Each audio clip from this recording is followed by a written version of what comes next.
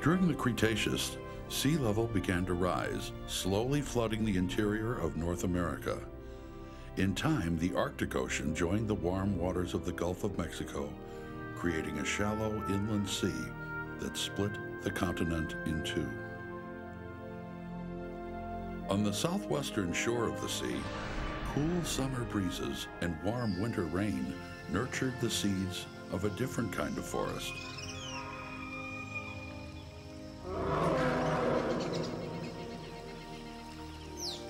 For the first time, ancient stands of conifers and palms were joined by broadleaf trees like sycamores, magnolias, and poplars, along with a new crop of dinosaurs that had never been seen before.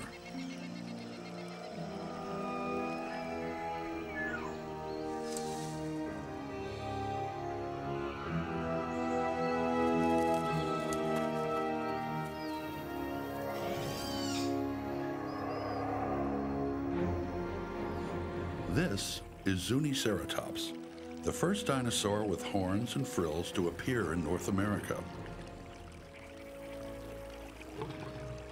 Although they're small now, about the size of a cow, in a few million years, their descendants will be 4 times as big. Until then, these docile plant eaters need protection. Where a herd of Zuniceratops goes, danger can't be far away. Lurking about are predators, and now they're more cunning than ever.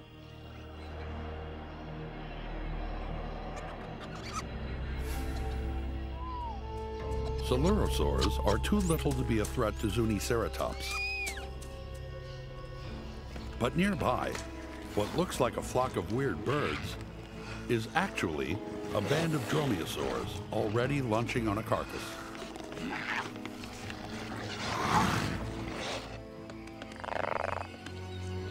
The odor of a fresh kill lures an uninvited guest.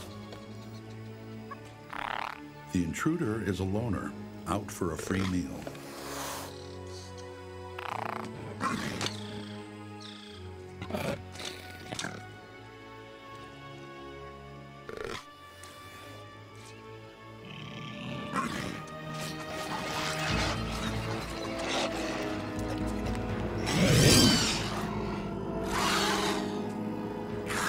The carcass is carefully guarded, and the leader of the pack, the alpha male, is in no mood to share.